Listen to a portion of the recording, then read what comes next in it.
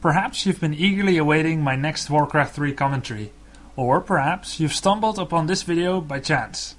Either way, thanks for checking it out, and welcome to one of the best RTS games ever created. Warcraft 3 is a real-time strategy game that features 4 unique species in constant combat with each other. As a player, you control one of the 4 species in a strategical war against opponents from all over the world.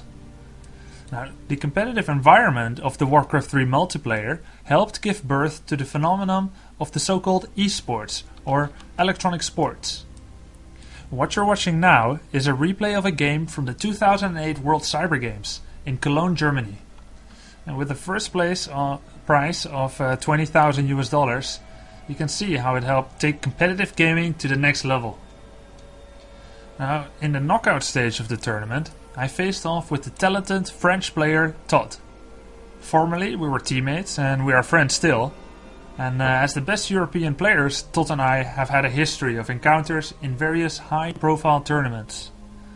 I was starting with a 0-1 deficit against him, losing the first map, and thus the second map would be match point. Now let's jump into the game. You can see I'm starting off with a standard Altar of Storms first, which will allow me to get my hero at top speed. I'm starting here at the bottom right location. Meanwhile, Todd is starting at the top right, and he is using 2 peasants to build his Altar of Kings. And this ability to use multiple workers on finishing a building faster is unique to the human race, to the human species, and he's using that in order to get a head start on creeping a camp early on. And it is his hope that he will finish that creep camp before my hero could even be there to try and mess with him there. So you see now his Archmage already started, and meanwhile my Altar of Storms is not nearly finished yet. Basically, if we look at the layout of the map, there are 4 possible starting locations here at the top left, the bottom left, the top right and the bottom right. Now, I have favorite starting locations and I have less favorite starting locations, and I have to say this was me spawning on my least favorite location. Why? The layout of this base and how the forest is around my base is a little bit awkward when you're trying to get a effective base layout which would be good in dealing with possible aggression from human, such as tower rushes. And because you don't know from which direction he would be coming, where his main base is, it is hard to orient your base into a specific position.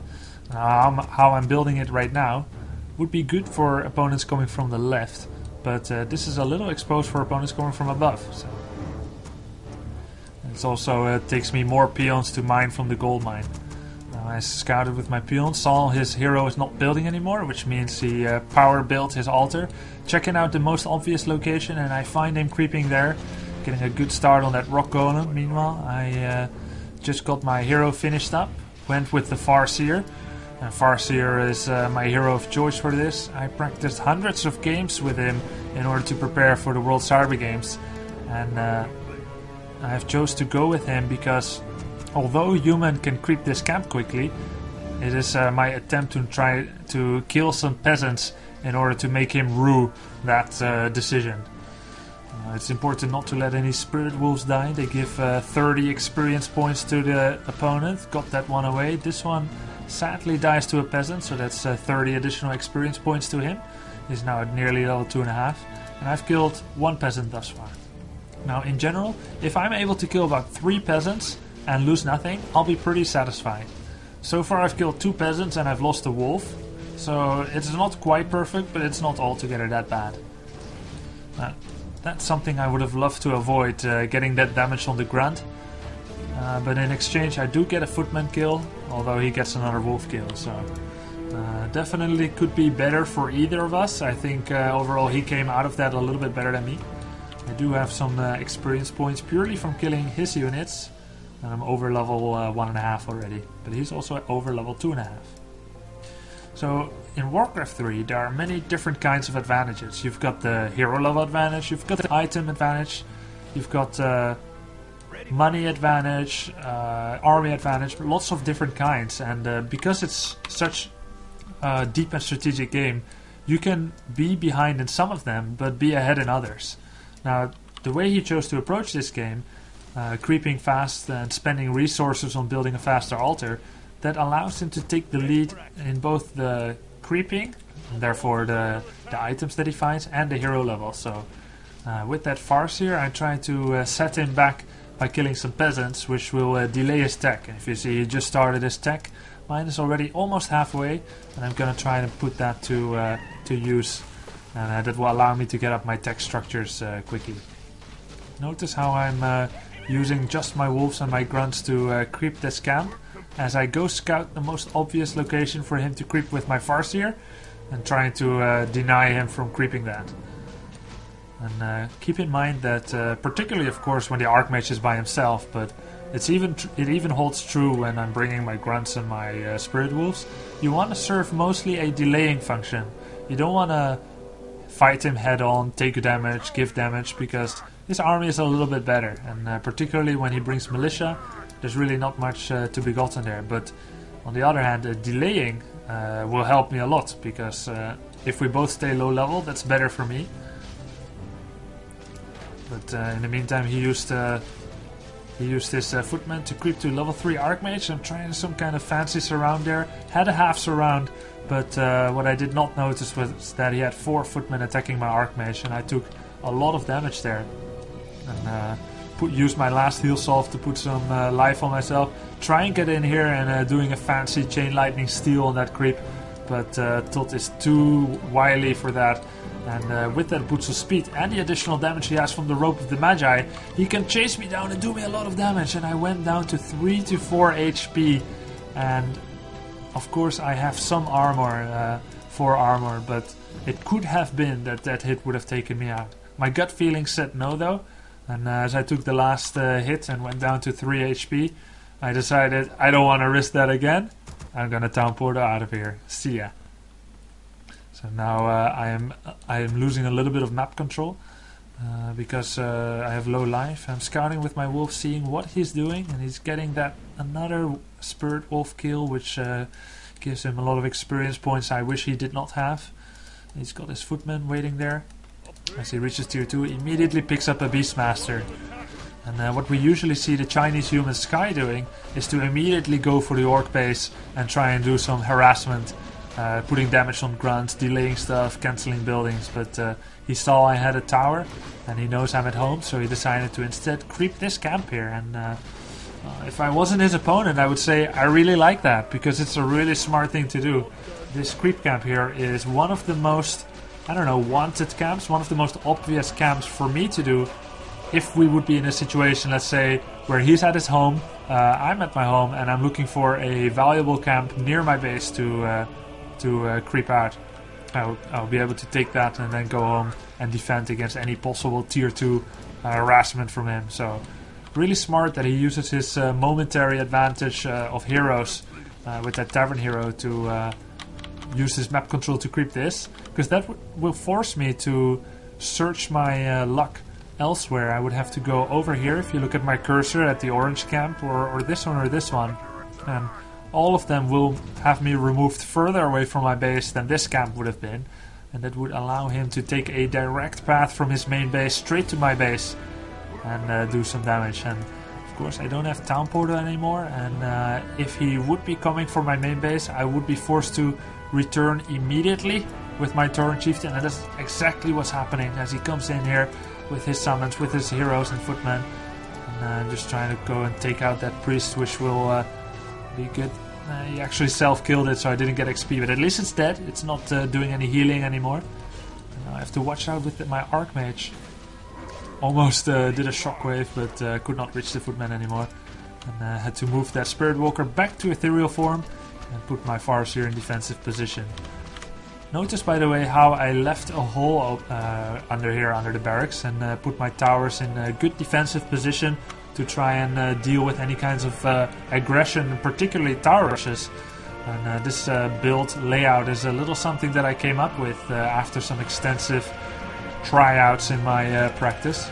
And I decided, why block off with 2 burrows here linked and hexing off this area If then I make a Demolisher, which is a siege unit, useful at defending my base, he would be all stuck here and die an inglorious death. So leaving open this hole here. Even wrote a little strategy article about that. I guess to the joy of many Orc players, got a lot of appreciation feedback from that.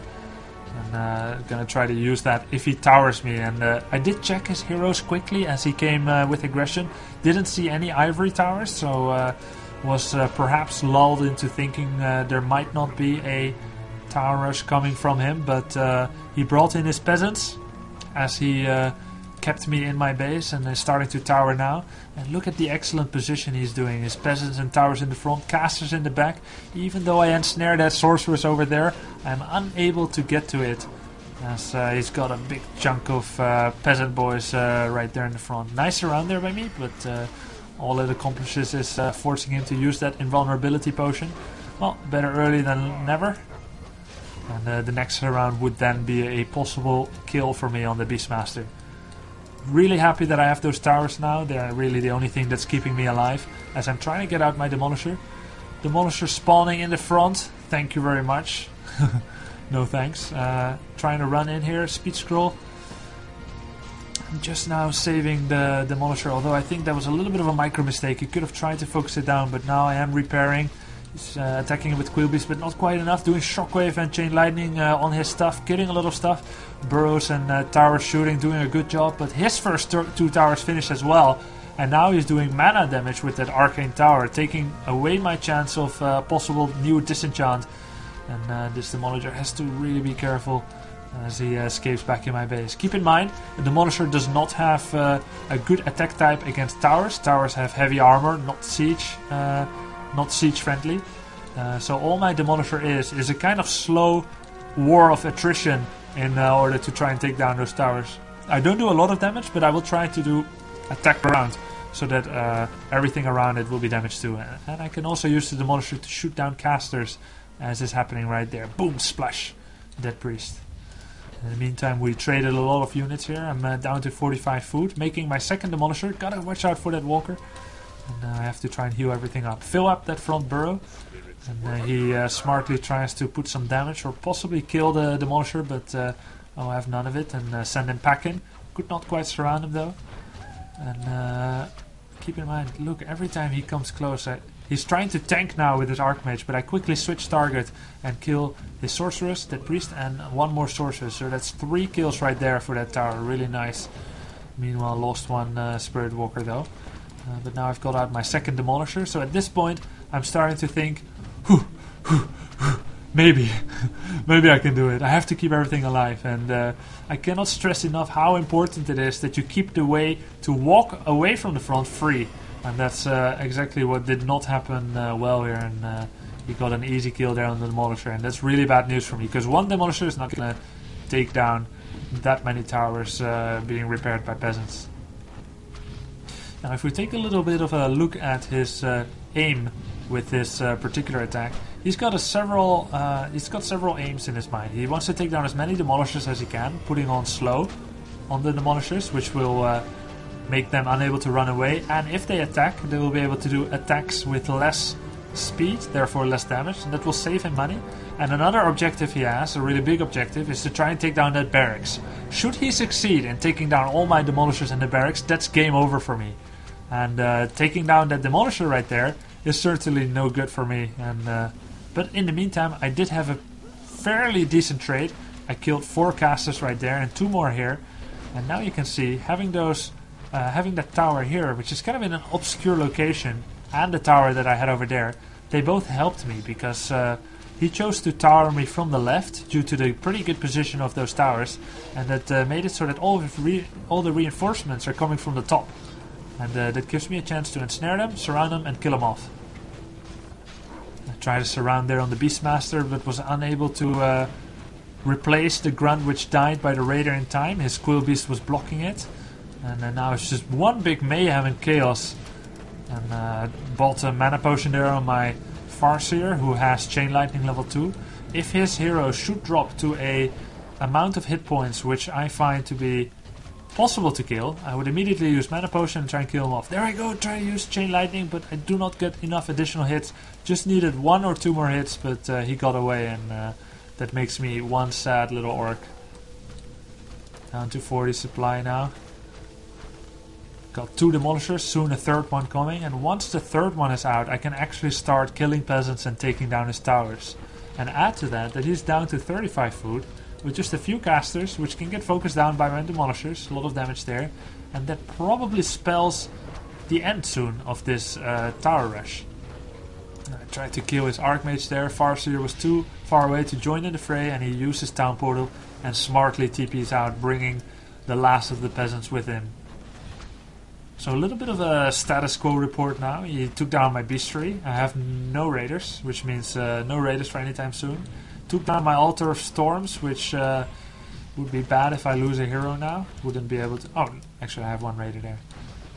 And I have 3 demolishers, so at this point Tot will be thinking 3 demolishers and not much raiders.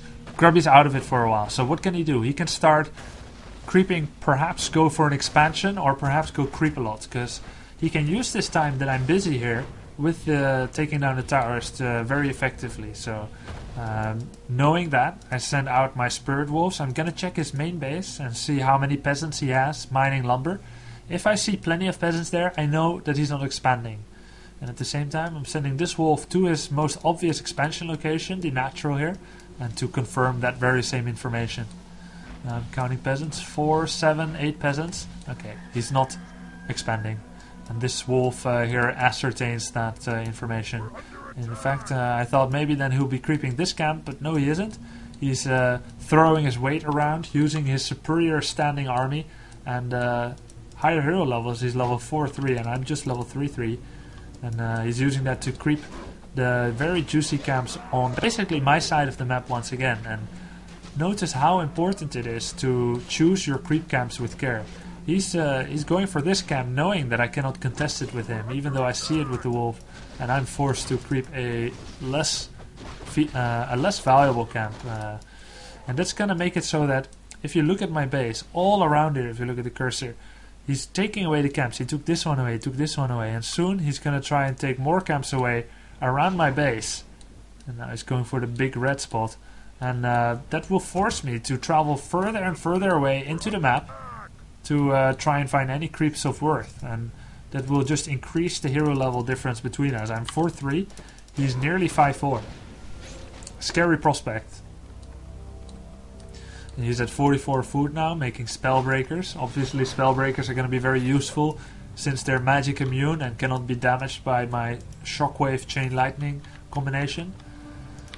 And I've got 3 demolishers, and like I said, they're really not very useful units to have at this point in the game. It's really sad, rather. They're very slow, so walking all across the map, I would have to wait very long time for my demolishers. And also, they do not regenerate for free. They do not regenerate at all. All I can do is bring some peons to try and repair them if they get any damage, and that's really a hassle. That means less lumber income, that means I'm bringing some useless peons with me, and they're a big liability. So my 50 food army is way worse than his, and that allows him to creep all that much. And look at the items he got. He sold whatever he found from this location, got a lot of money. He's up to 50 food now, getting his invisibility upgrade. Already has Dispel for my wolves, and he's bringing in his peasants one more time in militia form. And now with the breakers, he's catching me. Nice scout there with the peasant. I have town portal, but do not want to use it. Buy a zeppelin instead and make my getaway.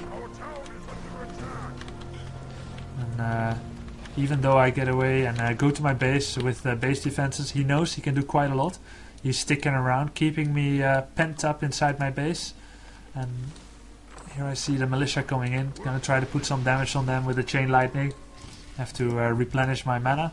Really have very little mana left on the Farseer, and in here he comes, and I can guarantee you this is not a fight I can win. So what is the only chance I have to try and buy some time? Gotta try and surround that Archmage. So I do a nice surround there, and he does invisibility.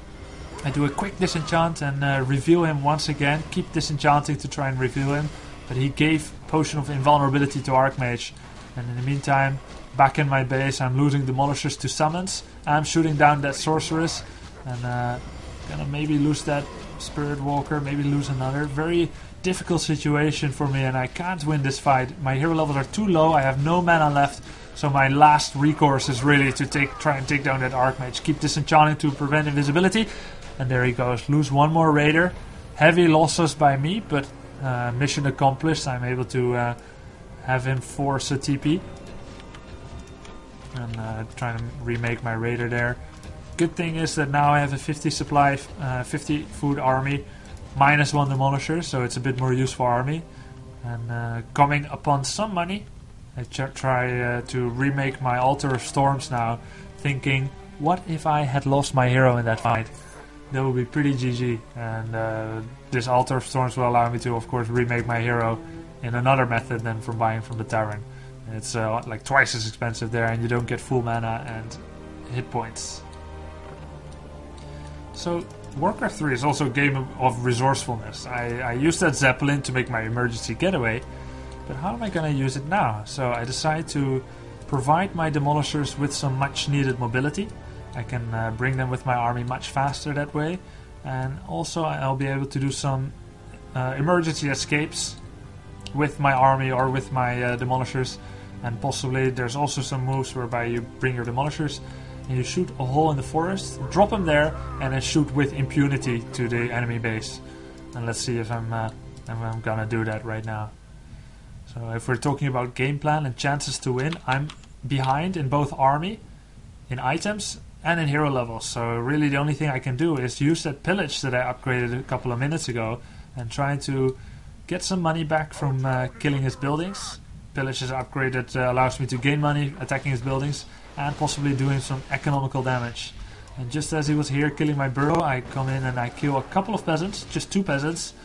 Felt like I could have gotten a little bit more out of it, but I have to tell you, that was a buttock clenching moment for me, and I do not blame myself that much. In the meantime, my wolves are scouting this out, doing a very useful job, possibly the most useful job they're doing yet.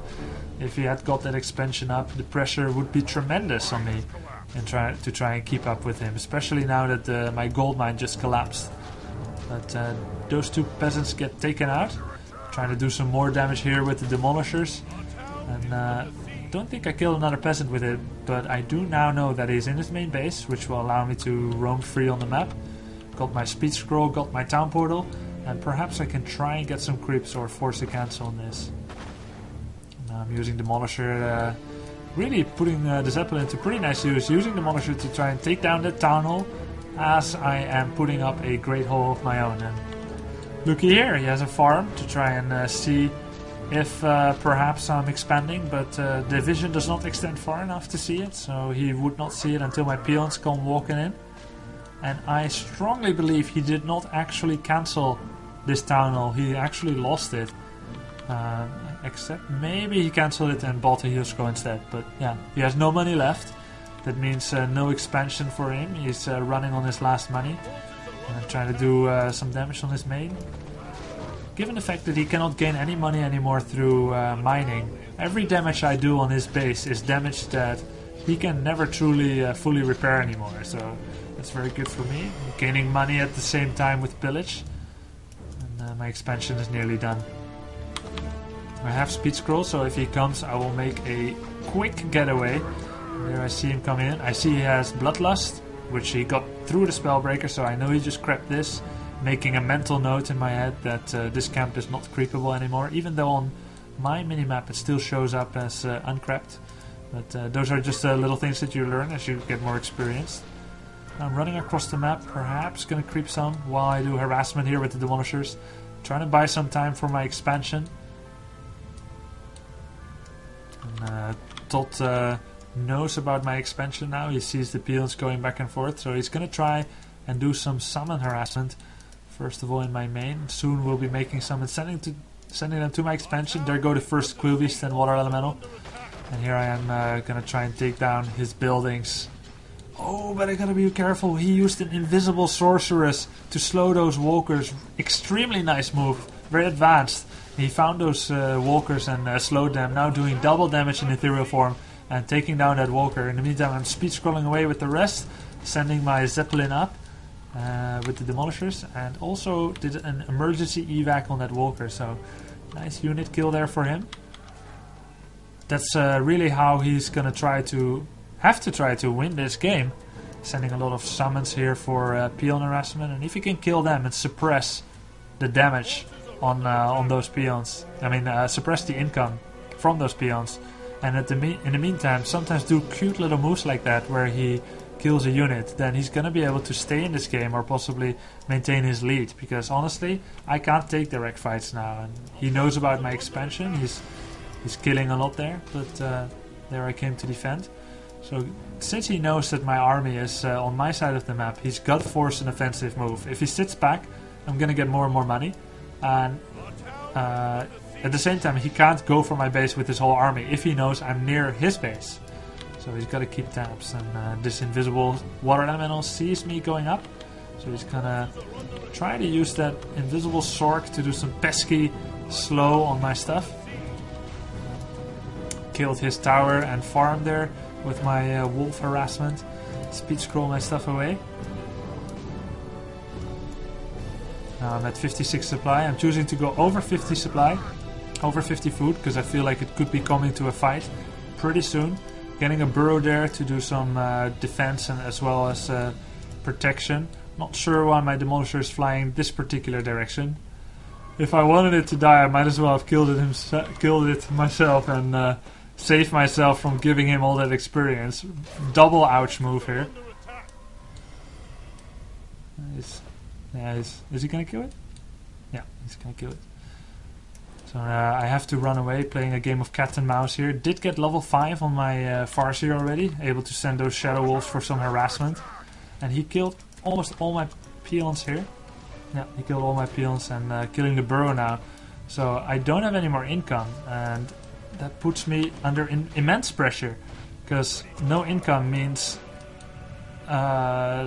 it means how can I win this game? I cannot win direct fight.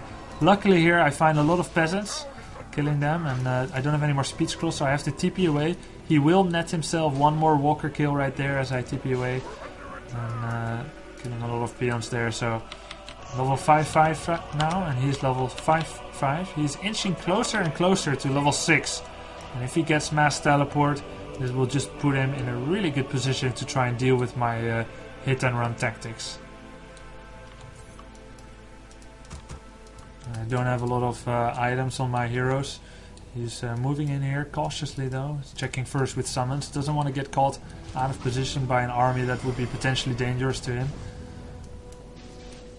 And he sees my army and decides, does he decide to move in, or is he going to do some more harassment on my expansion? Can never truly forget about the expansion. If he wastes too much time fighting with me and forgets about the exp, I'm going to run ahead economically. In the meantime, I've got some peons stationed at different gold mines. I may not be able to rely purely only on this expansion. May have to expand sometime in the future somewhere else if I have enough money. There he's chasing me. I'm speed scrolling away. What does he do? He keeps following me and sending more summon harassment. This walker did his job, did some summon dispels, but he felt pretty lonely, so he's rejoining with my army. I'm trying to ensnare his spirit bear and running away, using my wolves to buy a little bit of time. And there with the slow and focus down, he's killing another walker and also taking down more peons. So a little bit of a ninja expand from me here, and in the least likely location for him, since that's supposedly, you know, his natural expansion. And I'm trying to gain some hero level, killing that bear. Perhaps shouldn't have, has a lot of HP, using a little bit of a unelegant method to take down that bear. And at this point I was forced, due to his quick advancement into my territory, I was forced to split up my walkers to try and save them away from my raiders. And this puts me in a tough situation, because now I cannot dispel slow. And that seems okay, but he just got one more slow long distance, and now he's using that blink on the bear and he's bashing my TC. And I just wish that my walkers were with my army, but I could not safely rejoin them. And I do not have any speed scroll, I do not have town portal, and I cannot afford to lose this hero. I need to get it away. And oh no, one more blink with the bear, and then the final hit with the Archmage, and he takes it down, which is absolutely horrid for me. I have no money, he killed all my peons, I have an Order of Storms, but no money to reproduce it. So at this point my heart is beating like an African drums. I'm going crazy with adrenaline, and I'm realizing this is match point and I am losing this game. I lost the hero I could not afford to lose. He's roaming now with the level 6 Archmage, getting a lot of experience from that kill, and now he has mass teleport, which will make my harassment so much more ineffectual. And this is how losing games look like, ladies and gentlemen. When it rains it pours. Not only did I lose TC, he's getting additional surround there on my walker and getting level 6 Beastmaster. Now he's mass teleporting to my desperate attempt at taking down his base, casting a lot of slow, killing my raiders there, slowing them, and I'm just trying to buy a TP. Had to actually sell an item worth just 33 gold, and I don't even get that much back for it. Get like 17 gold to try and buy TP. And I am mining just with 4 peons here, choosing not to remake a 5th peon, because who knows, they could be dying anytime soon to summon harassment. My only saving grace in fact in this game is that I have this base. Not with fully running mine yet, but at least he doesn't know about it, and that's something. So even though my position is super bad, I'm gaining a little bit of hope and trying to put some damage here on his keep. And you can see how he mass teleports back just for 2 wolves, that he feels confident that the game is going pretty well for him. I mean, he killed my heroes, he's constantly denying mining here, killing peons, getting additional experience points, and he's got a nice standing army, 41 food. He made 1 peasant with which perhaps soon he will try to do some emergency repairs. There we go. And he's fully under the impression that this game is going not bad for him. He's taking away most of my mining, again killed the majority of my peons, and I have a small army. And if he had checked out my Altar of Storms, he would see that I'm not remaking my Tauren Chieftain, and that means he has information now about how much money I have, and that's a very good thing to know, because if he knows I don't have money, he can accurately judge the state of the game at this point. And now sending again some summons to my expansion. Secret expansion is very secret. Mining now with 4 peons, needs just 1 more to be fully saturated, and I keep trying to do some ninja attacks here with my wolves on his main base, and that's really my only chance to win, it seems, to go for elimination. Again, very smart move there, doing an invisible sorceress, sending him out on a major traffic route as he tries to leave his base, and he saw my raiders there, did a double slow. And I know he can catch up with me, either with more hidden invisible sorceresses, or with that spirit bear who can blink and bash and stun me for short durations of time. So choose to use my town portal. At this point I do have enough money to remake my Tauren Chieftain. He's sending an elemental and sees that now, and the fact that he sees my Tauren Chieftain being remade causes him to react immediately. He has to try and take down that Altar of Storms in order to make sure I stay on a 1 hero situation. And that's truly terrible for me. As you can see, it's only halfway done, and that would force me to either not have the TC or remake it from the tavern in the middle, which costs twice as much almost, and also costs a lot of lumber, and also it doesn't have full HP and mana when it comes out. So a nice kill by him there. He sends some summons away just in time and teleports home to avoid dying to my harassment with raiders. I picked up some money with the raider harass, just 2 raiders, and then I ran away. Didn't even have a speed scroll, and there he picks up 1 more unit. So let's talk a little bit about what Todd knows now and how he's acting out his objectives in this game. He is leaving some casters at home, which is more than enough to deal with Shadow Wolf harassment. He can cast slow on them to reduce damage, and he can dispel them if he's a little bit more alert than he is now, and that will reduce the brunt of the harassment from those wolves. If I harass with my army, he can mass teleport home, cast slow on my units, and then basically for free he could kill 1 or 2 units as I run away. and he knows about this expansion, keeps killing peons, and he knows I cannot be getting a lot of money from that, so the situation for him looks good, and he's acting on the situation. He's containing me, he's killing peons, and trying to get some hero surround possibly, or killing more units, but now I think for the first time Todd would be able to know something is wrong. I should not be able to have my TC back. Perhaps there is a hidden expansion. I'm not sure if he knew. It's a very tense situation, and it's difficult to accurately judge the economic situation of your opponent, but possibly he would know. And in any event, he doesn't have time to think about it. I have to go for a quick surround there on his Archmage. He is able to mass teleport out and kill this expansion in the process. So still not too bad for him. He can soon mass teleport home and rejoin with his casters. And do a little bit of creeping here. Now he might be thinking that we're in a situation where it's a no base versus no base situation, neither of us mining, and that will lead usually to a situation whereby there will be a lot of small skirmishes, and those summons are going to be absolutely invaluable in that situation. But what I know is I'm having this expansion, so I'm in fact more comfortable than it really seems. All this game long I've been trying to defend and hit and run so hard to distract him from even coming up with the thought perhaps that there's an expansion somewhere else.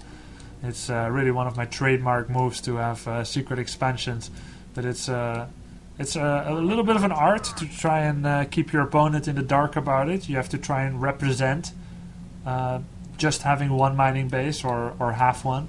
And here I get a nice little opportunity to take down a caster. I have to take that one down. A couple of more casters there, and try and shockwave chain lightning them down, taking them instantly. And all I lose in return is that one walker, taking down a bear, level 6 Farseer.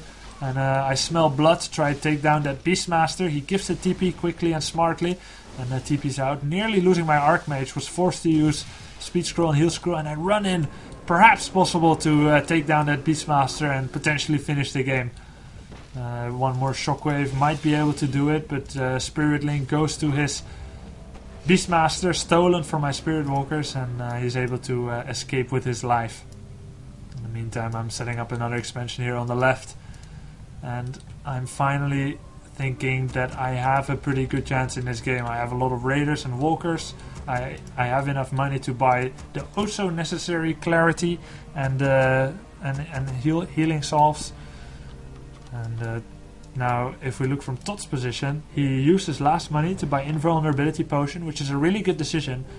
You can try and think like, oh, you know, I lost this game, or you can try to go for that small chance, that slim chance that you still have. And for him, I can guarantee you, it's trying to get a surround on my hero, but I'm afraid that at this point my army is just too big already. I have too many disenchants, taking out his summons and snaring all his spell breakers, and I have that shockwave chain lightning, and the next surround will most likely be fatal on his Archmage, as I turn this nearly doubly lost game into a surprise victory, and Todd is forced to tap out and call GG, and I breathe a sigh of relief as I conquer this game for myself.